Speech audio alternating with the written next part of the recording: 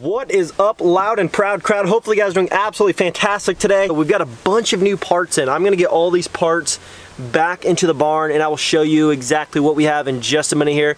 But it's like Christmas. We ordered in tons of stuff so we can have a really busy, action-packed week for you guys. And I think you guys are gonna really love all the stuff that we have coming up.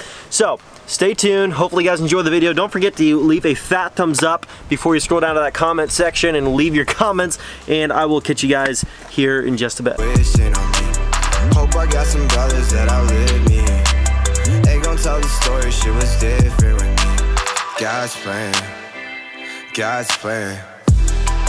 I hold back sometimes I won't, I feel good when I'm alone, leave me in the studio, daily self-discovery, holiday recovery, they love them instead of me.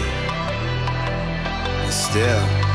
Well, we are about 2 hours into it, I would guess, and not 2 hours because it needed to be 2 hours, but 2 hours because I've got a pounding headache and everything is more difficult when you're working with your head down in the engine bay. So, I've got the oil feed line hooked up, oil drain hooked up, intake part down there going in from the intercooler, piping kit's going into that turbo there.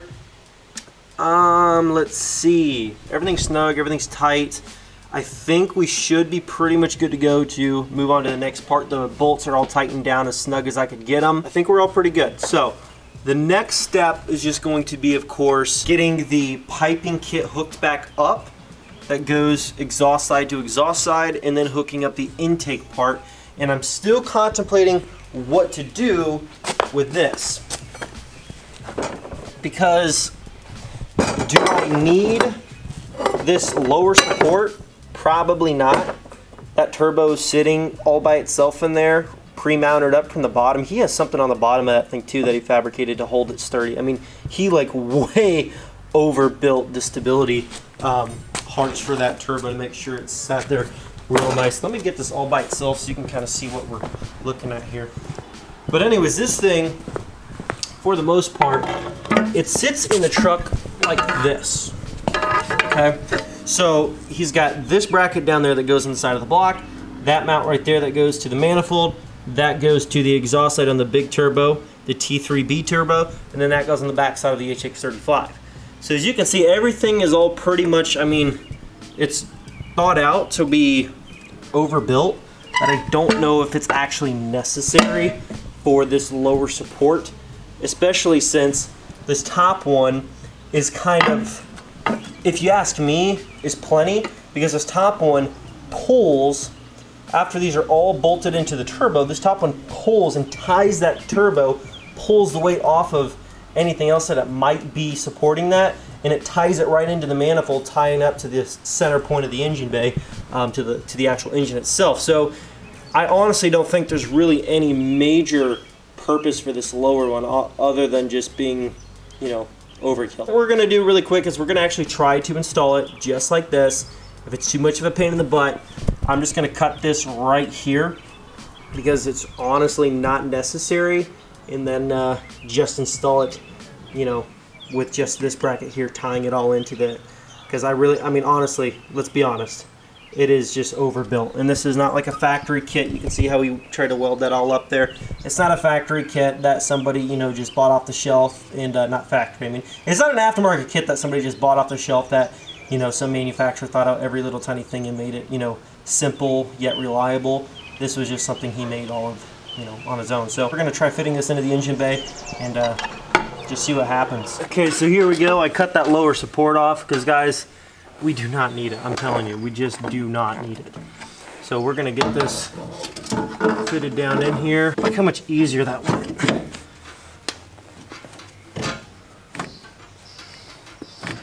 Here we go, here we go.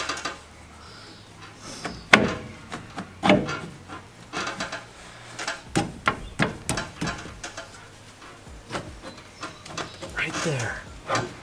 And that is how it's gonna tie together. Right there. So look how much easier that went in. I'm telling you guys, that lower support is cool, but it really was not necessary. And this bracket right here pulling this big turbo and tying it up to the block, towards the block, with these 4 big bolts in here, more than enough. I'm telling you, it is more than stable, and you shouldn't have any issues.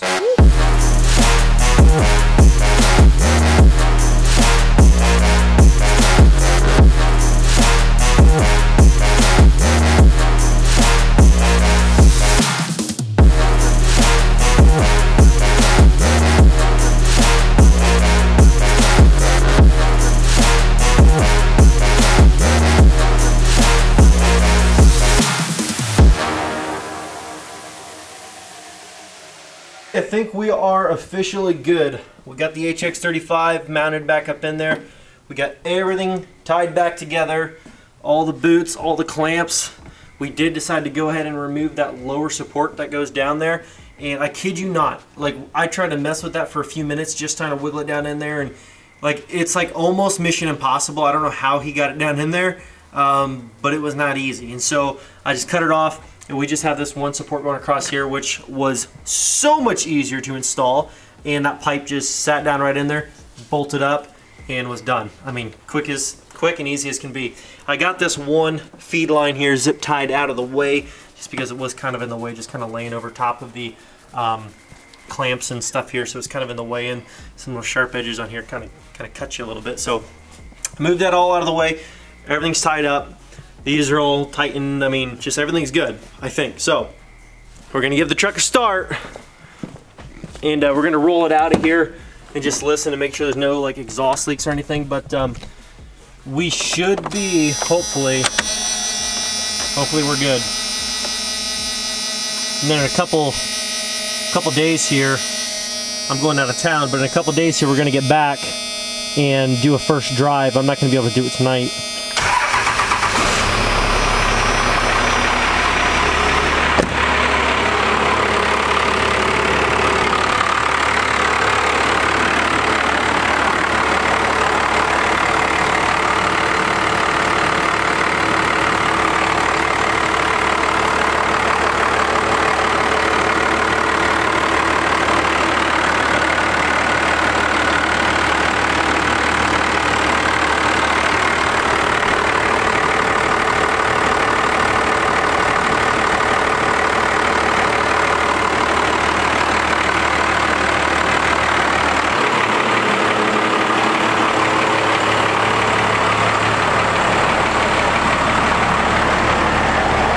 So we got the truck pulled out of the barn, and guys, so far so good. We haven't ran it down the road yet, but I did pull it out of the barn. I had it idling. I didn't hear any ticking or weird sounds.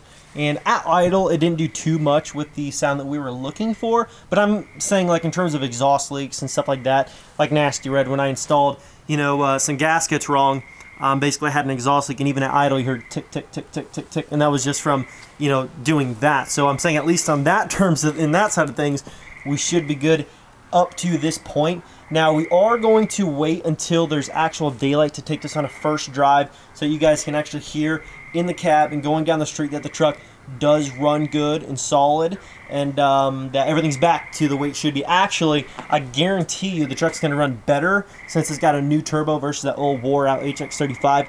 It would blow your mind how just in a new turbo or just a rebuilt turbo can just completely change the, you know, the output of the power on a truck like this, especially low end. Compared from a bad turbo, small turbo, to a good small turbo, just a huge difference. Guys, that is going to put a wrap on this video. No hat LNP for this one, but anyways guys, do not forget to enter to win this truck.